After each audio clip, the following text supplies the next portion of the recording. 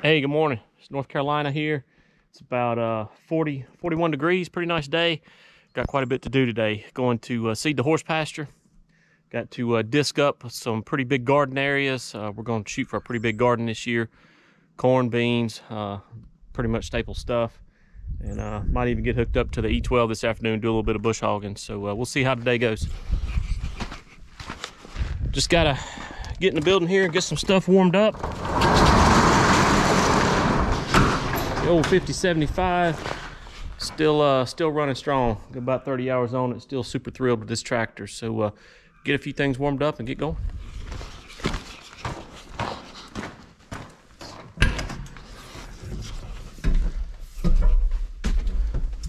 And there's no key. That's awesome.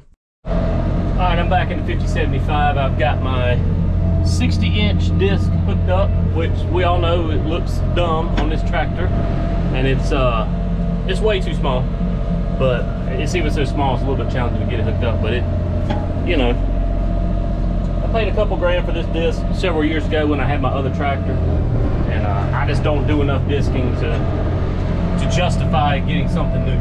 So I'm not going to. I'm gonna make it work with this one, and everything will be just fine. So I'm making a few passes here. I turned this up, I don't even remember when, long time ago, and left it, you know, over the winter, and a little bit of crap grew back up in it. So I'm just breaking it up again for purposes of a garden. And my intention here is to make a bunch of passes, break this up as much as I can. Then I'm gonna grab my chain harrow, my chain drag, that's a pretty stout chain drag, come back over it, bust up all the clods. And if I can make it work, I'm gonna use my poor man's solution for making rows, which is a potato plow. I used to be able to do that with my smaller tractor. It worked pretty good. I don't think it's gonna work at all with this one, but I'm gonna give it a shot. So anyway, make a few more passes here, and we'll keep going.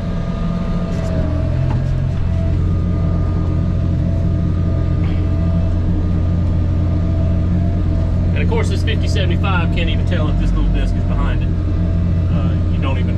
You don't even really notice it. I don't know, if I keep doing gardens and I get a bigger garden, quite a bit bigger, then maybe I'll sell this one and pick up like an 8-foot disc. That'd be pretty cool.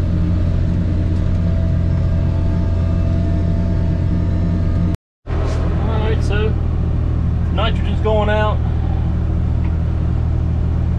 I don't have an exact science. I'm not technical in pounds per acre. I'll be honest, I tend to eyeball it. So we'll see how this year works out. Did all right last year. I still am struggling with this pasture. This pasture has a lot of water movement across it, and a lot of undulations, and it's hard to get a new stand of grass to grow because of that. It washes pretty hard. I really need a drill. So I don't know. We'll see. And yeah, this hopper is ridiculously small for this 5 Series tractor. It looks dumb, but I don't do a lot of this, so I doubt I upgrade.